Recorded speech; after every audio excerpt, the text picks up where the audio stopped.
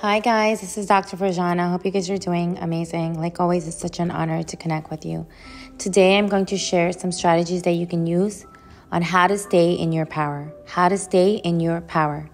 Number 1, be in a state of gratitude. Number 2, remind yourself why you love yourself. Seriously, sit there and write down, why do I love myself? And list it.